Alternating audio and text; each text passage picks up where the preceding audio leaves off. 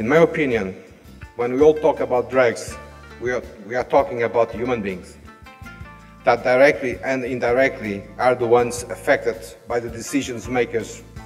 Therefore, I hope here today, this conference will help to promote to the politicians, policymakers, frontline workers, police, researchers, educationalists and drug users advocates that the most important issue are the human beings.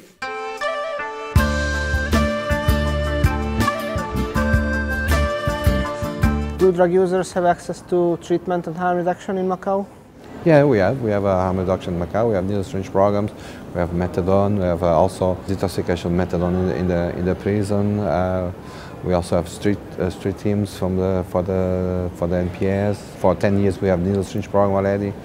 3 years on the row with no new infections among the IDUs.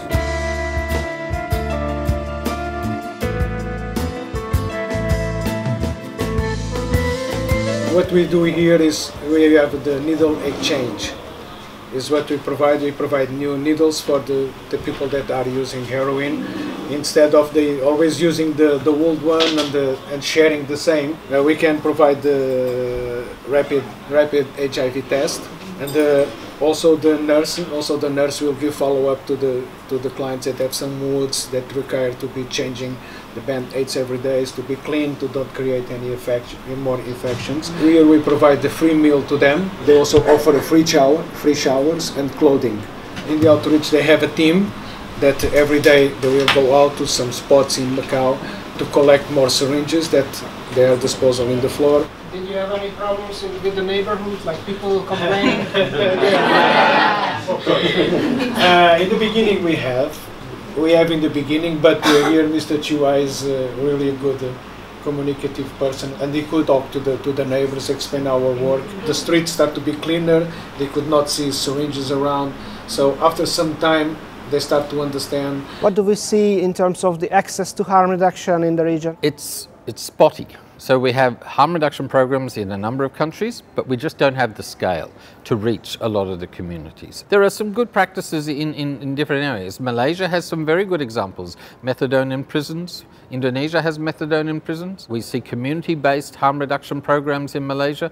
They have complementary rehabilitation and residential care programs available, so they have a mix of programs. You may find the whole component of harm reduction in Indonesia, needle syringe program, ARV, methadone maintenance. But the problem is if you give any sterile syringe to the drug user, people will say that you legalize.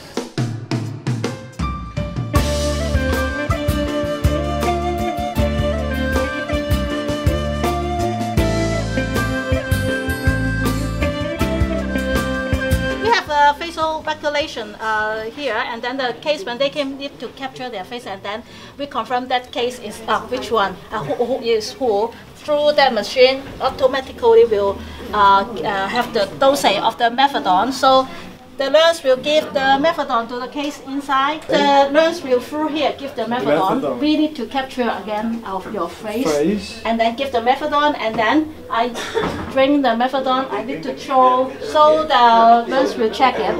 And I need to, okay, I have my methadone already. Please open the door, okay? And then the door just can open. What is the current law in Macau? Well, the current law now, it's consumption can be 3 months to 1 year in the prison. Well, I think all the drug users, any drug user, should not be criminalized for their consumption. This is something that also I would like here to Macau, that in the future user will go to prison because of his own consumption. We have 11 countries in our region that criminalize or have compulsory detention for drug use, and this is a real concern because that just keeps people away from the services. When we talk about even methamphetamine users, 90% of them are not dependent on the drug. It's recreational, casual use. Right? So they're not as much the concern as that 10%. But if we're demonizing the whole 100% and we're arresting, incarcerating in detention centres or some form of compulsory treatment, rehabilitation, that's not going to encourage people to come forward to services when they do need it. What is the UNAIDS position on the criminalization of drug users? We shouldn't be criminalizing drug use. We should be seeing it as a health issue.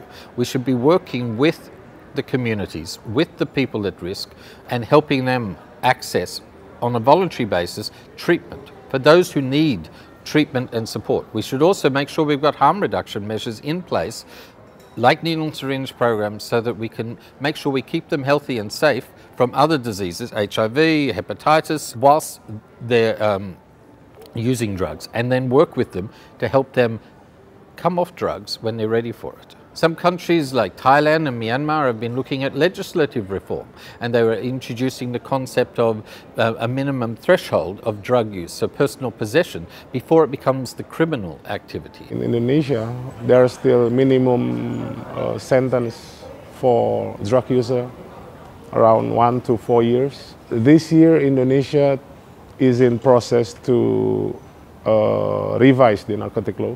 NGO, together with the National Narcotic Board, together with the Ministry of Health and Ministry of Social Affairs, has agreed to see the drug user as from the public health perspective. Drug use by itself is a criminal offense in India, and you can go to jail for up to a year. Decriminalization, it would get rid of a lot of fear and apprehension on the part of the drug user, so the drug user can no longer be afraid to access the services if he knows that, okay, I will not be arrested and put in the prison. What does the drug law say about drug use in Myanmar? Currently, so we are whatever the drug use is criminalized. So we are now we are now in the process to amend our drug law, to particularly on the drug use, not to decriminalize. So decriminalization. We shouldn't focus only on the supply, suspension-oriented approach. We need to focus on the other multi-sectoral integrated approach, like a public health approach, development-led approach, other social support approach.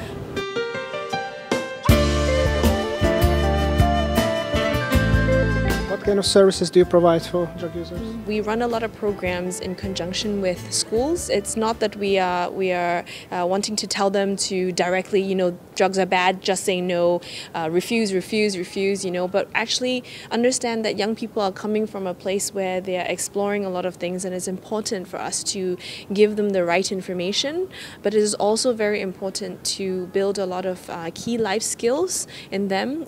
We look at a lot of the risk factors for specific young people who are more vulnerable to substance misuse in the future, and we try to build programs that are developing their protective factors. Do you think that this conference can contribute to better understanding in other countries? And we hope that after the conference everybody can go back home and see what they can improve, and not only at the level of drug policy, but also at the level of their own NGOs, their own drug treatment centers, or needle syringe programs, having ideas that people can share and to improve.